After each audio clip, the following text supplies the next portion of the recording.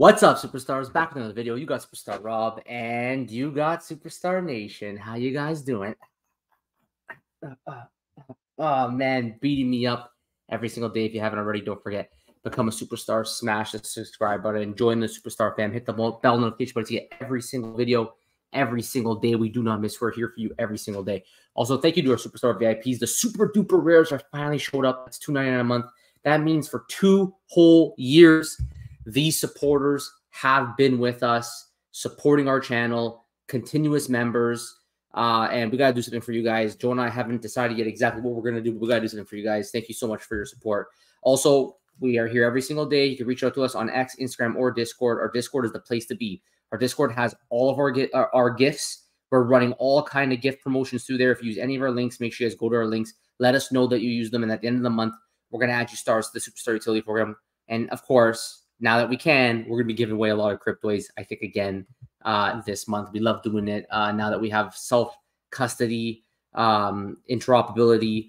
And, yeah, I'm going to do a Cryptoys video today, guys, because I got to talk a little bit about first, second, third, etc. editions, okay?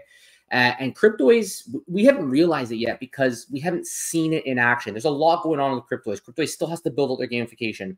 We haven't really seen the gamification in action.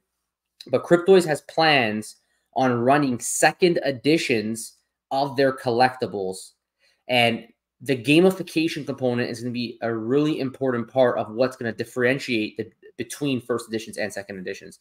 So first of all, just a check up here on Flipside Crypto. Shout out Diamond for putting this together.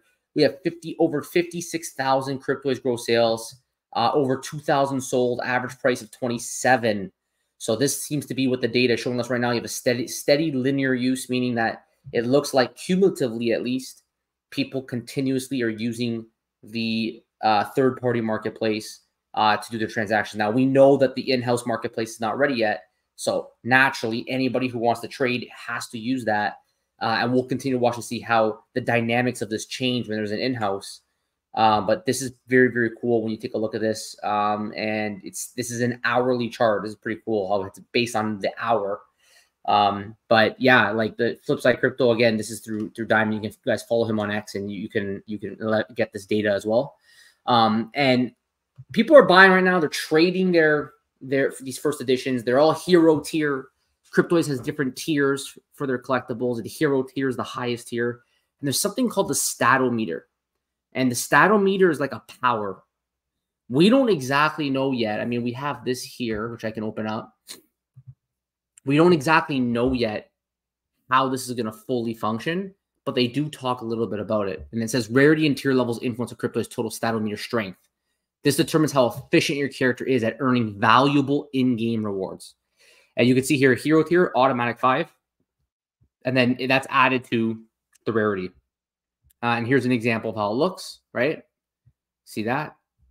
So very good. Very, very cool. So if you have a hero tier, you're obviously going to be a minimum of 5. And then depending on the rarity, you can be as maximum of, I guess, 12, right? So we know this is in play. Now, look what they have to say about second editions. They said once vaulting event concludes and first editions are removed from inventory, it opens the opportunity for second editions. I don't know if you guys can see this. Let's just zoom in a bit more. There you go. It says quantities. Second editions are double the amount of first edition. So, for example, ZUFO, 10,000 first editions. The second edition will be 20,000. There'll be no Ultra Grails. So, Ultra Grails can only be obtained in the first edition. And the statometer will change. So, even as all second edition hero characters will have the same statometer of 4. Right? So, the fact that it's a second edition means that it will be impacted. Because if you go back to this one, and you look up hero, this is a hero level of 5. So it automatically receives 1 point down in power because it's a second edition. So this article was updated just a month ago. Obviously, they're thinking of doing this. Maybe they're thinking of doing this sooner than we think. But it doesn't really, I think, matter at this point until they have gamification rolled out.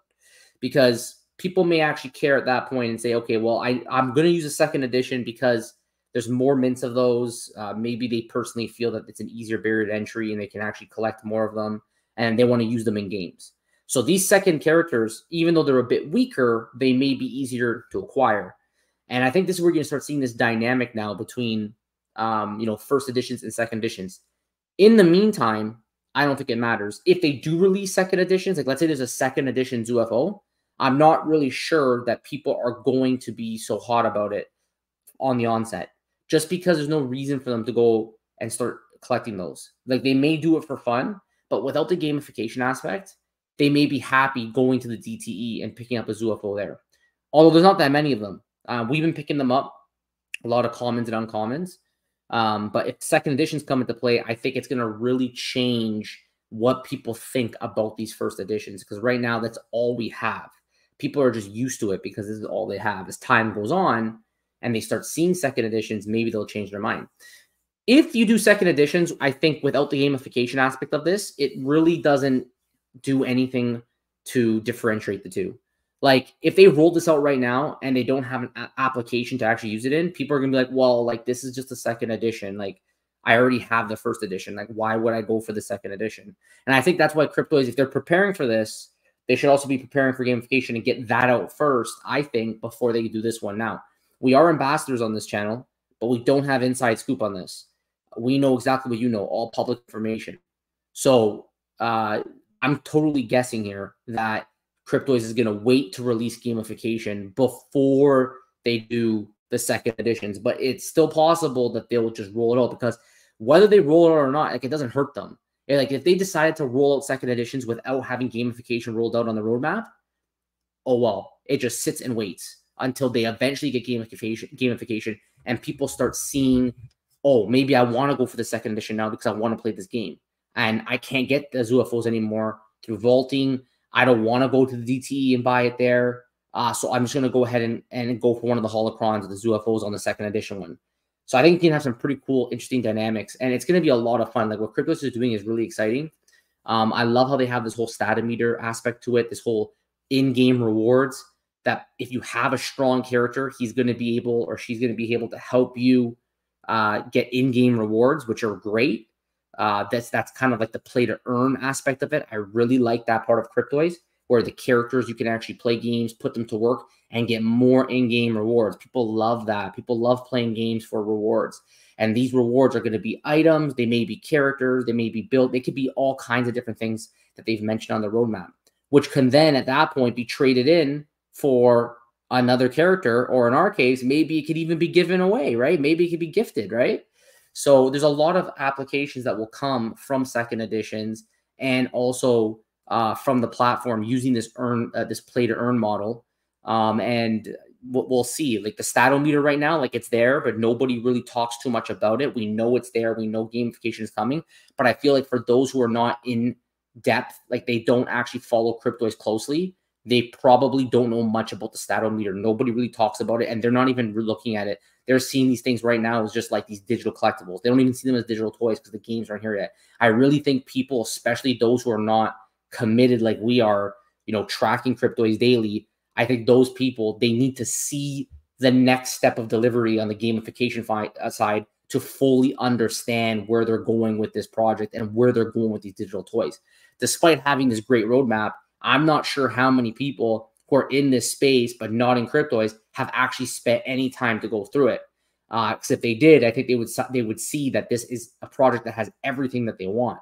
So I think that when Cryptoys eventually delivers on their AR map, on their iOS app and Android app, and then games will come with that, right? We know there's going to be mini games that come with that, and then they also have the web platform, which we know that they've shown sneak peeks of these pretty cool games, kind of open world jumping around obstacle courses.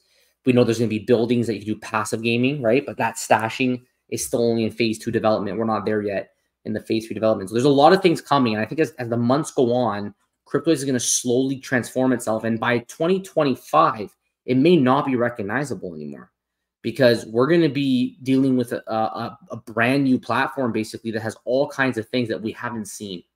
Just like the DTE came in and it has a way of trading with interoperability, self-custody, and third-party marketplace that we just haven't seen before in this space.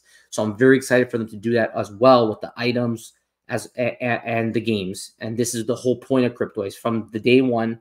When we AMA'd Will, if you go into their roadmap, they say we want to be the future of gaming. And I think this is where people are losing sight. when we talk about Cryptoys is that there's so much more than just a digital collectible. They are going to be so much more than that. They have been designed from day one to be a digital toy, and it's going to be very interesting. So, guys, let me know in the comments below, like, what do you guys think?